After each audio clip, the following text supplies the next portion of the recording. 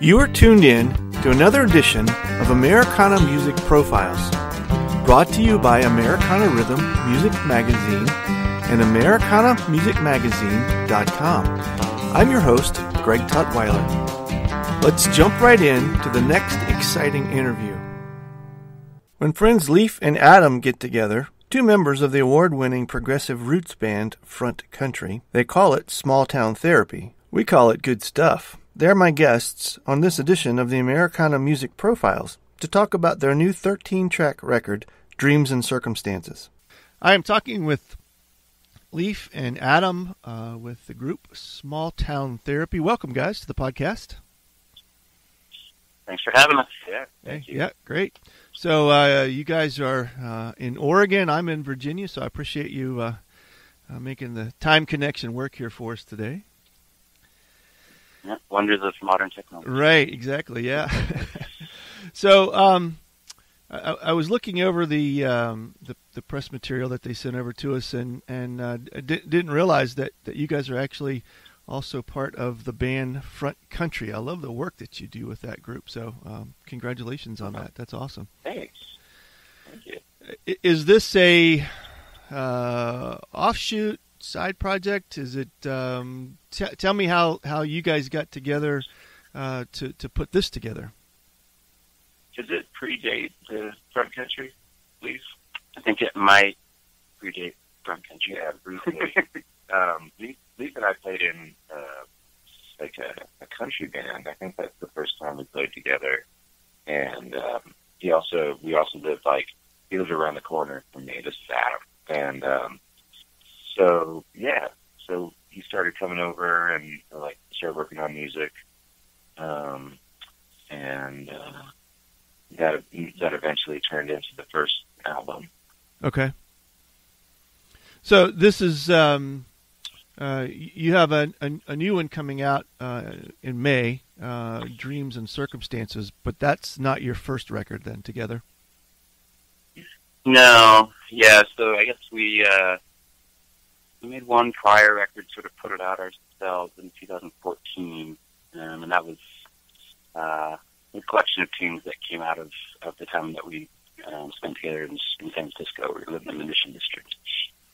Okay, so that was going to be my next question. So you guys got together in San Francisco. Were you doing individual projects? Tell me how you guys got together and how all this began in the first place. Yeah, there was still is this great bar in the Mission District called Amnesia. Uh-huh. That was at that time run by a good friend Sean McGee, and Adam worked there. I guess it did sound at least. Mm-hmm. And around the time we started this, I think he had a monthly sort of happy hour. Oh, thing. That's right. I forgot about that. Yeah. That ended up being a nice way to kind of, work out some of the tunes on stage, and sort of it's a really nice venue for supporting local music and sort of folk music. Mm-hmm. National touring acts, kind of like, one of the secret best places to play in San Francisco. Okay. Yeah. And were you guys parts of other projects leading up to that, or pretty much kind of solo gigs at that point? We were playing in a bunch of other bands. Like I said, we played in this. I think at first, really played music, really met Leif, playing in this country band. But we were doing a bunch of different things. I played in, an actual bluegrass band, and played in this mandolin quartet, and we played with a bunch of singer-songwriters and stuff. Yeah, we were just doing, there were so many different opportunities to play music, in the Bay Area, and so we, we're doing as much as we could. Yeah, which is sort of how you could say Front Country started as well, right? There's kind of a vibrant community, people getting together sort of casually and sort of gigs to play music, and you find people that you have chemistry with, and that starts to become a project. So you guys were actually part of the creation of Front Country then? Mm-hmm. Yeah. Yeah. Actually, fun fact, the first time the members of Front Country got together, it was because Leif had a monthly gig at a coffee shop. Okay. And it was Leif and the original banjo player, and they needed to fill like 3 hours, and thought that like maybe just fiddle and banjo for 3 hours would be like too much to ask of the audience. Okay. Yeah, although we probably had a solid hour. Yeah. Yeah, a solid hour, which is probably an hour too much.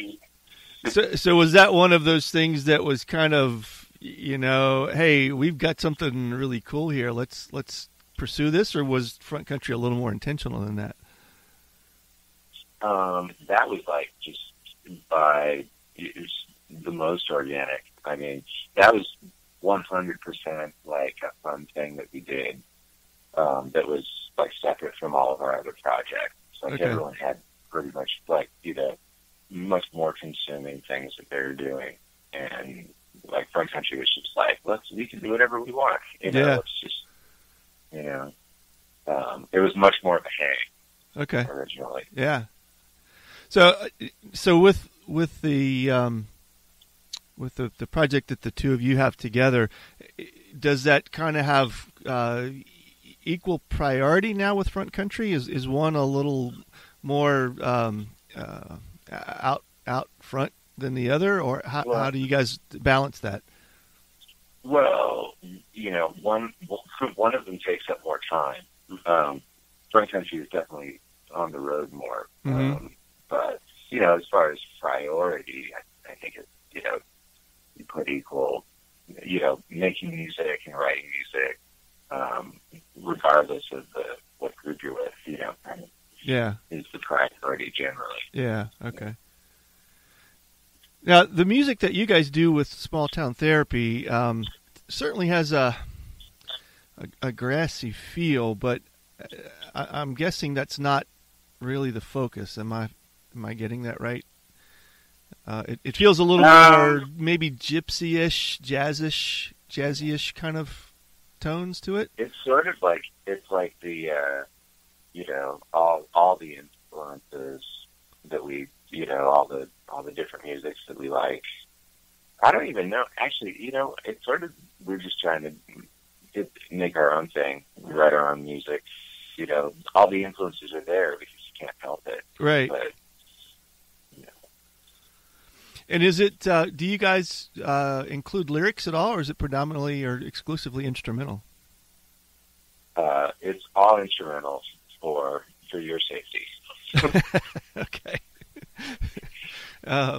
So I was making that presumption before I asked the next question. Does it make it harder to do all instrumental when you're writing and recording, and even when you're performing? If you're going to do 2 45-minute sets or however that works out, a band that has 2 or 3 singers can bounce around and kind of change it up a bit. With you guys, when you're doing an all-instrumental project, does it make it more difficult to do that? I guess when I listen to music, I hear melodies, and that doesn't really depend on whether there are lyrics or not. Okay. So from the musical side, I'd say no, it does not make it harder. It might make it harder for the listener who appreciates lyrics and singers. Yeah, okay. Sometimes when you're doing a set of all instrumental music, like you feel compelled to explain more, like in between songs. Okay. Like give folks something to hold on to. It's like stories. Yeah. Yeah, okay. But then, honestly, like, people can draw their own conclusions and make their own connections and stories, and that's fine too, Yeah. Sometimes explaining a song with lyrics, maybe you're not letting the listener draw their own conclusions in that case, Right. Like, maybe you want to let them, go where they want to go. But it does, like, I feel like, in between songs, like, you want to, I don't know, give the listener some context. I think that's where the, like, song titles come in, the instrumental, stuff. For me, it's like, I want to, like, kind of point them in the right direction. Right. Okay. Well, go ahead. Go for it. I was going to say, I grew up in a family where, my mom was a classical musician, and so actually, I was exposed to long-form instrumental music before, music with lyrics, really. So it's maybe my own background. Yeah. Well, I read a quote where you are talking about one of the songs on the new record, the Three-Legged Cat, and I thought it would be fun to have you elaborate on that a little bit, just kind of as in kind of adding to the answer to that question about instrumental versus adding lyrics to tell the story of the three-legged cat walking into the room. I would be interested to hear you tell me how you tell that story without words, just with your instruments. Yeah. Well, I'm tempted to make something up right now, but well, that's the improv part, right? Right. Yeah. In that case, sometimes you have a tune knocking around, or like an idea for one, or maybe you got something that's like finished, and you're like kind of waiting for the title to, like, kind of like you're waiting for the perfect title that expresses what the vibe is. Right. Okay. And in that case, we're actually playing like the same like phrase over and over again for like an hour. And it was hard. Yeah. But also, and sometimes, we were kind of like, what is this? What are we doing? And during that process, just this three-legged cat walked by, and we were kind of like, oh, that's obviously its name. Okay. That's obviously the title. Yeah.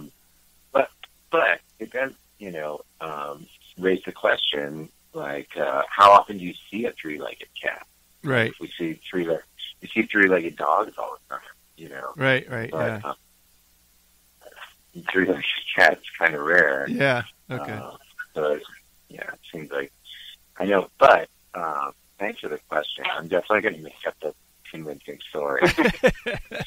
Well, now I'm going to be looking for a three-legged cat. Go ahead. I think it's also a chance to